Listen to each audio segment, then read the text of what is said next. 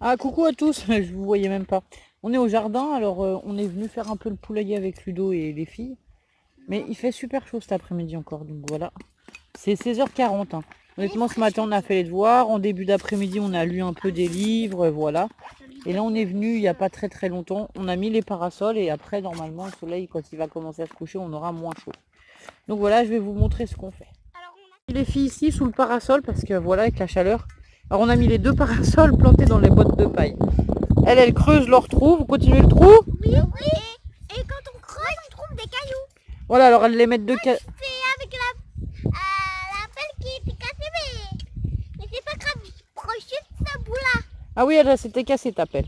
Donc elles ont fait un beau trou déjà. Alors on peut voir le trou que vous avez fait. Ouais. Et il est limite de plus en plus là. Ah ouais, elle cherche l'eau sous la terre, hein. Oh là là. Encore une pierre. Ouais, encore une pierre. Elle garde toutes les pierres, après elle les lave pour voir si elles sont belles. Là, elles mettent le tas de terre, elles sont organisées. Et puis nous, avec Ludo, on a commencé à faire ça. Enfin, Ludo a commencé le matin et tout. Et moi, j'ai coupé là les palettes. Parce qu'en fait, sinon, ça va être trop si on met deux palettes l'une sur l'autre. Donc, on va les mettre comme ça. Une debout et une coupée comme ça. Ça fait déjà 1 mètre. Combien il m'a dit? Je sais plus. Ah bah, il arrive avec du matériel ou je sais pas quoi. Avec les vis et des planches. Les vis et des planches, ouais, voilà. Et après, on veut aussi pailler un peu le jardin. Et mettre les planches pour les filles. Voilà, on a commencé à mettre des planches. On est venu avec des planches et tout. Enfin, voilà. Bon ben voilà, Pamela, si la palette. Il nous faut un tout petit bout pour aller là dans le coin. On a mis un poteau, comme ça renforce. Et après on va mettre un bois là en travers. Avec un autre poteau ici qui va aller plus haut. Un bois là, un poteau ici là, et puis encore un bois là. Et là on va s'amuser à faire tenir un poteau là, par là derrière là. Ouais, par là derrière là. Il est de plus en plus foncé le moto-terreux. Et après on mettra un bois en travers là et un bois dans ce sens là et on aura le poulailler de fait. Voilà. Allez, on va en prendre dans un petit moment. Quoi? J'ai pas compris. Bonsoir à tous. Ludo va vous expliquer pourquoi j'ai un ciseau, des caisses et compagnie avant de mourir.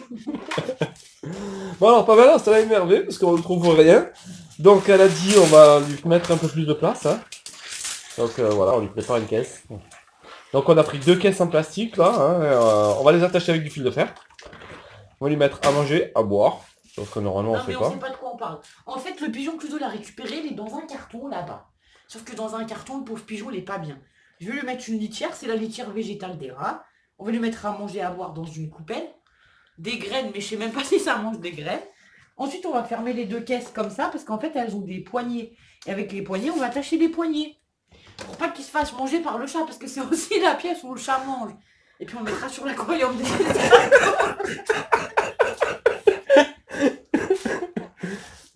Ça va que les abeilles elles sont pas ici. Hein.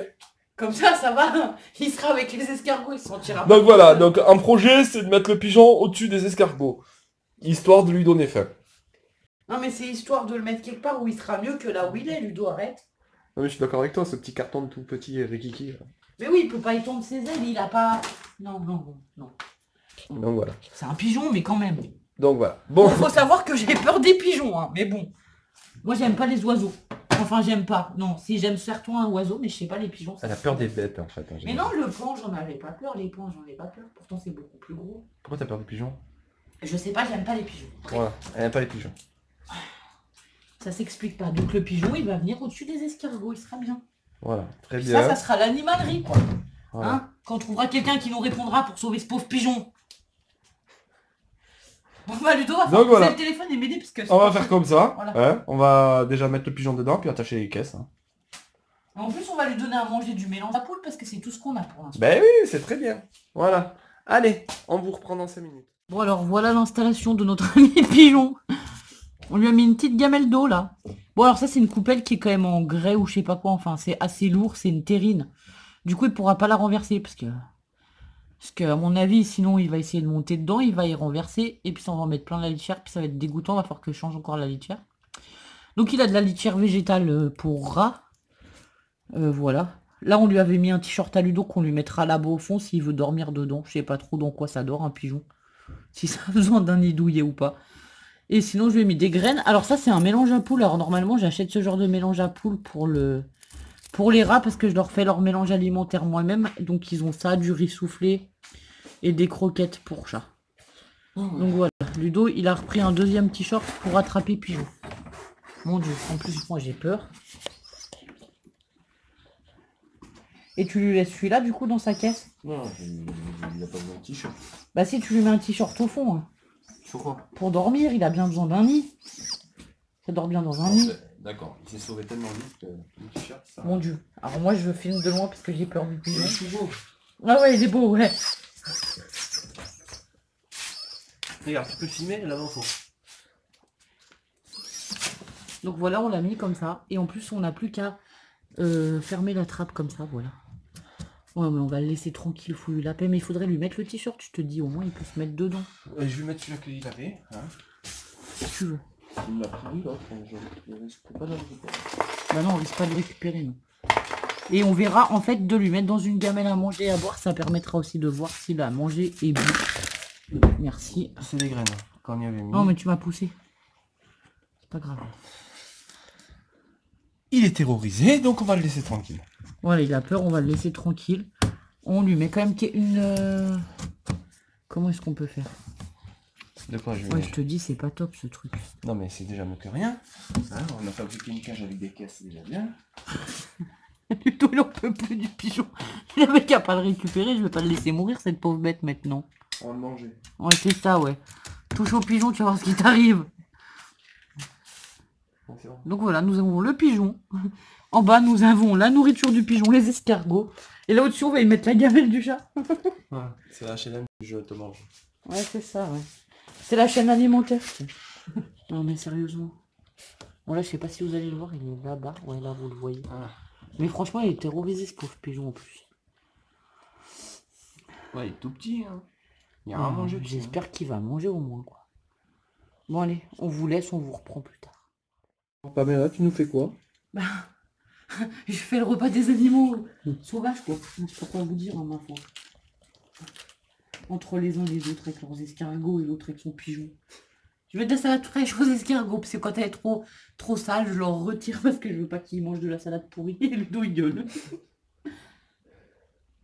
Allez hop, 2 bouts de salade. Et aussi je leur mets de la courgette parce que j'ai remarqué, alors j'aurais coupé 3 rondelles de courgette aujourd'hui. J'ai remarqué que la courgette ils adorent ça. Du coup, leur cache dans le truc pour qu'ils cherchent leur nourriture. Je sais pas si c'est bien ou pas. Ça fait genre comme dans la nature. Et sinon, les escargots, ils se portent très bien. Bon, mis à part que Bob était mort, mais les autres, ils vont très bien. Ouais, ouais. Ils vont tous très bien.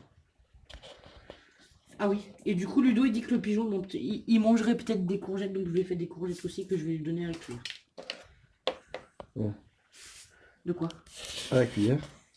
Ouais, à la cuillère. Pourquoi faut pas?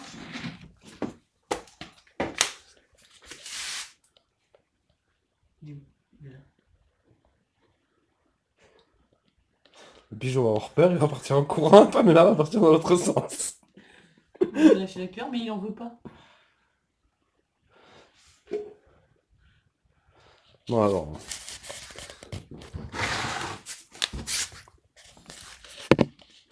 C'est pas mal de filmer, ça lui dira rien. C'est bon, je lui ai posé ces 3 trucs, il en veut pas. Donc là on le voit pas trop mal quand même. Hein. Mais je me dis que si on lui donnait de la courgette, au moins la courgette, ça le ferait... Voilà. Seul endroit où il faut pas qu'il se mette, c'est dans la gamelle. Forcément, il est dans la gamelle. Bah peut-être que ça lui donnera envie de manger. Donc voilà, bon, on vous dira quand Pamela sera morte, hein, s'il a décidé de manger ou pas. Bon, on vous reprend plus tard. À tout à l'heure. À tous. Bonsoir. Bon, il est tard le soir. Alors, on va vous raconter ce qu'on a fait aujourd'hui. Nous sommes mardi Voilà. 26 mai. Donc ce matin, déjà, on a commencé par faire l'école des filles. Hier, on vous a pas dit dans le vlog, parce qu'en fait, on a fait un vlog promenade en Ariège, là. Mais on a trouvé un pigeon. Un bébé pigeon qui ne s'est pas volé. C'est ça. Pas du tout volé. Il est tout bébé. Et donc, ce pauvre pigeon n'arrive pas à joindre un refuge LPO, une association protectrice de la nature ou je ne sais quoi, pour que quelqu'un le récupère et s'en occupe. Donc, ben, on l'a laissé 24 heures dans son carton, mais bon, on va pas le laisser non plus mourir de faim et de soif, parce que si on l'a récupéré, c'était pas pour qu'il dépérisse dans un carton. Donc, on lui a improvisé une cage. Dans le terre, comme ça. On lui a improvisé une cage. Tais-toi parce que tu m'énerves, arrête. Enfin, bon bref, vous Bon. verrez ça dans les images d'avant. On lui a fait une petite cage avec des caisses en plastique qu'on avait. C'est un peu compliqué. On n'a pas de volière, on n'a rien. Bon, c'est génial. Donc Ludo va devoir s'occuper de trouver une volière aux pigeons. Parce que j'avais soit le choix de lui trouver. C'est ma faute, moi, si j'ai refusé le PO, ils répondent pas. T'avais soit dû trouver une solution jusqu'à ce soir, t'avais jusqu'à ce soir. Soit je t'ai dit, t'iras lui acheter une cage parce qu'on peut pas le laisser dans un truc en plastique, on peut pas le laisser dans un tout petit truc, ce pauvre pigeon. En même temps, on n'a pas été là de la journée. Arrête, ce matin, on a été là toute la matinée, j'ai fait tous les devoirs des filles. Oui, et ben ce matin, il y a bien quelqu'un qui était intéressé pour prendre le pigeon, il fallait voir avec son mari. Et cet après-midi, quand on est parti, elle n'était pas passée encore. Ouais, voilà. Tu nous racontes des salades. Que t'as donné aux escargots? Non, tu nous racontes des salades parce que voilà, tu sais pas quoi dire d'autre, t'essayes de te défendre comme tu peux. Bref, le pigeon va pas rester dans une caisse en plastique, point Non, final. mais j'irai voir le voisin s'il venait dans sa volière. Ouais, c'est ça. Enfin bref, voilà. Donc c'est la dispute du jour, c'est le pigeon, vous avez compris. Surtout que je ne sais pas comment on nourrit un bébé pigeon. Non plus. Pétard, demain je vais appeler au moins le vétérinaire de proximité. Je sais pas ce qu'elle va me dire. Rigole pas. On va appeler Hermus aussi. Hein, On va déjà tenter Ouais, voilà. Voilà, on va appeler Hermus parce qu'au moins ils nous donneront des conseils pour pas laisser dépérir le pigeon, mais mis à part ça. mis à part ça, voilà. On peut pas le ramener à Hermus, hein, c'est un peu loin. Ouais. Et puis au moins si on était en Haute-Savoie, on savait où était le refuge et le PO, quoi. Et si on envoie Et par on avait les colis, contacts. Oui, quand c'est ce ça. facteur il craint, comme ça fait couille. En plus, le pauvre truc, dès qu'on approche, il queen, quoi. Enfin, il a apeuré. Enfin bon, bref. Bah oui, attends, c'est normal, il change de tout au tout, tu sais. Il est papa, maman, pigeon, puis d'un seul coup, c'est... Pas Ludo, il a peur, le chat. Bah oui, non, mais voilà, quoi. En plus, on s'était dit, on essaye de le remettre peut-être sur le toit. Mais moi, j'ai peur qu'il tombe du toit, quoi. Ouais, non, mais même... Attends. On le fout sur le toit, d'accord? Aujourd'hui, il a pas fait chaud du tout. Demain matin, on le mange, hein. Il n'y a plus les plumes, il n'y a plus rien, il a grillé, le machin. Non, le toit du côté de la fenêtre des filles, c'est bien l'ombre. Parce que sa mère, elle doit être pas loin, en fait. Ouais, non, autant le cherche, hein. Bah oui, c'est ça, quoi. Ouais, c'est vrai que sur ce toit-là, Le toit, il est à l'ombre toute la journée. ouais, presque. Ouais, par midi, quoi. On lui met un parasol. C'est catastrophique, je sais pas quoi faire, je suis emmerdée avec ce truc. Ah ouais, et si on met comme ça dans Hum, la caisse ouverte, hum, sur le toit. hum. Et puis on fait quoi? On lui dit vole et on attend qu'il vole. Il vole pas.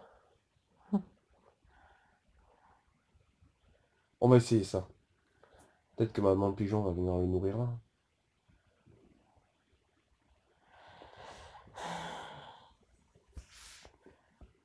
Comme ça fait 24 heures, autant maman pigeon elle s'est barrée, elle téléphone dans le train. Hein. Bah, c'est ça le problème, quoi. C'est qu'il fallait pas attendre aussi longtemps, je pense. Il aurait fallu faire ça hier soir, tout de suite, quand tu l'as trouvé. Ouais, mais on a eu quelqu'un au téléphone qui nous aurait donné conseil, peut-être que... Tu vois. Enfin, bref. Enfin, moi, j'y ai pensé à le remettre sur le toit en me disant sur un toit, enfin, sur le toit quotidien, parce que vous savez que le toit, il est accessible par la fenêtre de la classe des filles. Mais je me suis dit, le pauvre pigeon, s'il tombe du toit à nouveau, c'est un peu vache. Alors, il vole pas, vraiment. Ouais, je pense que d'ici pas longtemps, il va se mettre à voler quand même. Il faudrait au moins pouvoir le nourrir avant pas longtemps, parce que pas longtemps, on sait pas combien de temps ça peut prendre, une semaine, 15 jours. 15 jours sans manger, ça peut être fatal, hein.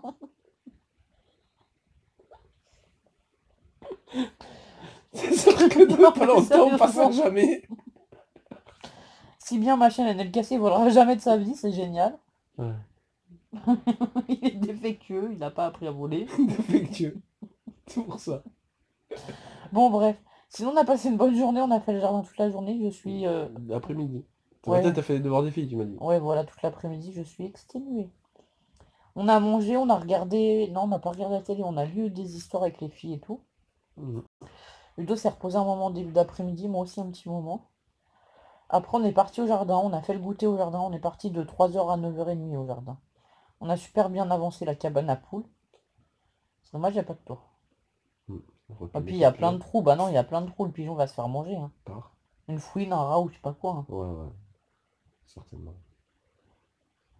Ouais, j'avoue. sans manger. Faut vite finir cette cabane à poules, hein. Enfin bref, voilà. Et puis après, ben, ma foi, on pourra Mettre des poules. mettre des poules et le pigeon. Non mais le pigeon, il sera bien volé. D'ici là, il pourra reprendre sa liberté. Moi, j'aimerais qu'il arrive à voler et qu'on puisse le remettre en liberté. C'est Qui l'objectif. va tomber amoureux de nous, ouais, il va rester là, hein. Super. J'ai peur des pigeons, je déteste ces bêtes. Je sais pas pourquoi, mais alors les pigeons... Et les poules aussi, il faut le dire, hein. Non, j'aime pas les coqs. C'est le coq qui me coursait quand j'étais petite. Ouais, mais c'est normal. Mais attends, il avait aussi des oies, hein, et des canards. Ouais, mais il fallait pas embêter les poules. Ouais, j'embêtais pas les poules, moi. Je rentrais, je filais à bouffer, je me retirais, mais je rentrais avec le bâton parce que le coq il était sauvage. Moi, j'ai embêté les poules, du coup, le coq, il nous avait coursé plusieurs fois. Enfin bon, bref, du coup, voilà. C'est pour ça que nous, on aura 3 poules, mais je veux pas de coq. Mais si, on aura un coq. Pourquoi faire? Mais pour faire des bébés. Bah non, je veux pas de coq. Si, on aura un coq. Non, Si, si. pas du tout. Un On coq aura que des gentil. poules. On aura des poules. Un coq gentil. Bah, il a intérêt d'être gentil parce que sinon, je vais le bouffer un coq au vin avec ton coq, hein, je te Ouais, préviens. c'est pas grave, on Moi, essaiera j'aime plusieurs tous coqs. les animaux sauf les coqs. On essaiera plusieurs coqs. Bon, j'aime pas trop les pigeons, mais je mangerai pas le pigeon, ça te va? Ouais, ça me va. Non, ça lui va pas parce que lui, il aurait mangé le pigeon, assassin de la nature, là. Elle rigole pas. Vous me mettez plein de trucs à manger dans la place, bah, des escargots, des pigeons. C'est le garde-manger pour la prochaine vague de Covid. Voilà. Mm. Bon, en attendant, on fait quand même les poules aussi pour ça, hein. De quoi? Ouais, pour les œufs, et puis voilà, quoi. Ouais, pour les œufs, ben comme là, quand il y a eu le Covid, au début, on trouvait pas d'œufs. Franchement, c'était trop la galère, sérieusement. Moi, je cuisine beaucoup, je peux pas rester sans œufs. On fait les poules parce qu'on aussi, on a eu le jardin et tout, et que de toute façon, voilà, quoi. Là où on était à Mentonnex, on pouvait pas faire les poules. Voilà. Sinon, on aurait déjà eu des poules depuis le temps.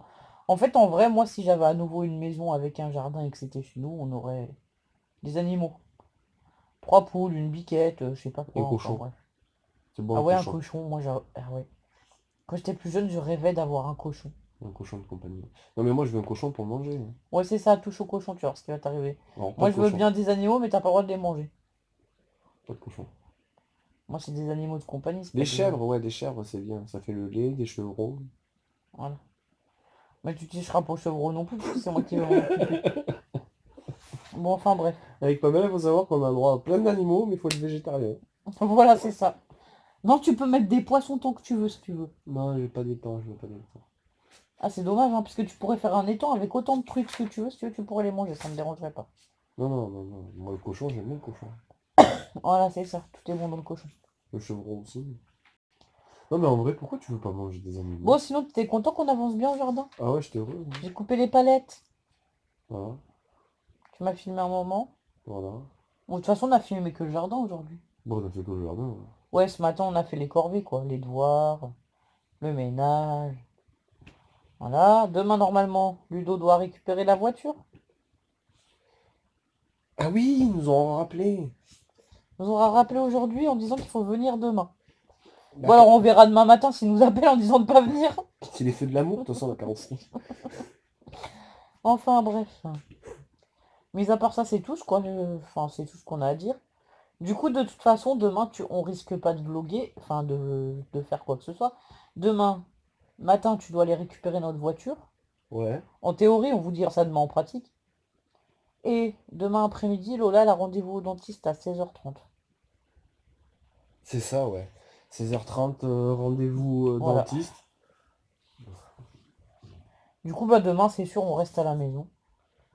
Puis jeudi matin, c'est moi qui ai rendez-vous au kiné. Ouais. Remarque 16h30, 17h30, ouais, mais après, si elle a mal aux dents, on va peut-être pas y aller au jardin après, quoi. On sera calme. Ouais, mais non, si elle est pas bien, on verra. On verra comment elle est, enfin, si elle se sent. On ira peut-être au jardin, de toute façon, il faudra bien qu'on passe au moins voir pour arroser et tout. Et puis si ça va pas, ben Ludo il ira tout Bah, seul. arroser, normalement, ça devrait aller demain. C'est un jour sur deux. Un jour sur deux, un jour sur trois. Ouais, mais bon, je voulais les filmer pour montrer ce qu'on a fait. On a tout paillé et tout, on a bien travaillé, franchement, on a bien avancé là. De loin, on dirait un champ de paille, puis après, quand on se met sur comme il faut, on voit bien les lignes avec les planches, la paille, Est-ce qu'on a mis aussi les planches? pour faire les allées. Pour que les filles, elles marchent au bon endroit, enfin. Ah oui, du coup, ce soir, c'était trop rigolo avec les arrosoirs. Vas-y, explique. Non, c'est toi qui as fait. Ouais, ben. En fait, je remplissais les gros arrosoirs. Et les filles, elles ont pris le petit arrosoir de 3 litres qu'on a à la maison pour arroser les 3 plantes qu'on a devant le... Enfin, là, sur les jardinières. Sur le balcon, c'est pas un balcon, c'est sur la rue, de toute façon. Enfin bon, bref. C'est dans la rue, mais c'est comme si c'était notre balcon, puisqu'on y fleurit et tout. Et donc on a le tout petit arrosoir. Alors moi j'ai pris les gros arrosoirs, les deux gros arrosoirs, je les emmenais devant les lignes et je leur remplissais le petit arrosoir. Et en fait, elle faisait 2 plans. Et après, elle revenait, elle donnait l'arrosoir à une de ses sœurs, elle faisait 2 plans, elle revenait. La troisième refaisait 2 plans, et ainsi de suite. Et du coup, elles ont arrosé pratiquement tout le jardin comme ça. Ouais. C'était sympa, elles ont beaucoup aimé, et nous aussi en fait. Ça s'est bien passé, et du coup, vu qu'il y a les planches, c'est mieux parce qu'elles marchent bien sur les planches, elles font plus attention, hein. Bah du coup, ouais, elles font plus n'importe quoi. Puis en plus, il y a la paille, donc voilà. Et puis elles ont bien avancé le trou, vous verrez, elles ont bien creusé. Elles ont creusé toute l'après-midi, alors elles Je se les sont ai pas un peu arrêtées. aidées quand même. Oui, tu les as aidées, mais elles ont creusé toute l'après-midi quand même, Ouais, n'est-ce ouais. pas? Pendant tout le temps, on a fait tout, elles ont creusé, on a fait les trucs, les palettes et tout pour monter le poulailler, elles ont creusé. Ensuite, elles ont goûté, elles sont parties jouer un petit moment avec Croquette de l'autre côté à l'ombre.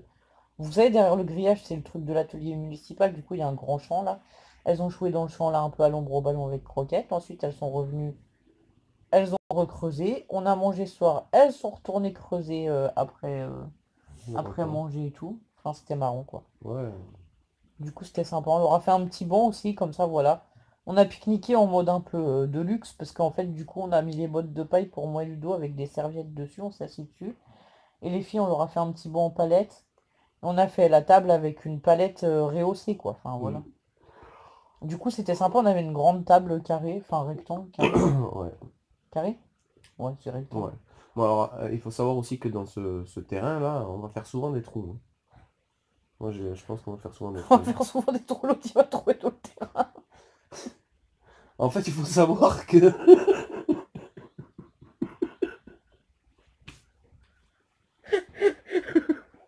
Ah, désolé, j'en peux plus.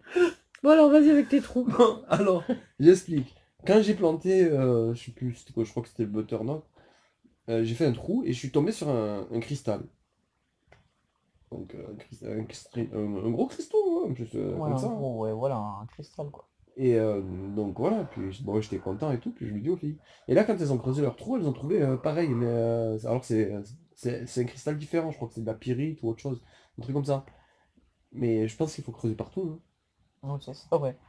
En fait, les filles, elles creusent, et en même temps, elles trient la terre. Elles mettent la terre d'un côté, et tous les cailloux, elles le mettent dans un petit sac pour le laver à la maison, pour voir s'ils vaut quelque chose, son caillou.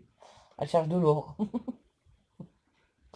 Je crois que c'est ça qui les motive à creuser. C'est pour trouver les cailloux. Ah ouais, c'est bien. Enfin, du coup, c'est marrant. Alors, du coup, leurs cailloux, bon, qui n'ont pas grand intérêt, je leur ai dit qu'on essaierait de faire un vase ou quelque chose avec. Ouais, les cailloux n'ont pas de grand intérêt, mais les cristaux, on va les garder, hein. Oui, j'ai compris, merci. Je vais pas prendre tes cristaux. Le cristal de sel, une fois avec un gros trou au milieu, serait joli pour mettre une plante dedans, Une plante dans le cristal de sel, ouais, bah oui, mais n'importe quelle plante, elle va mourir, hein. hein. Ben non. Cristal de sel. Oui, eh ben. Sel et eau, ça fond.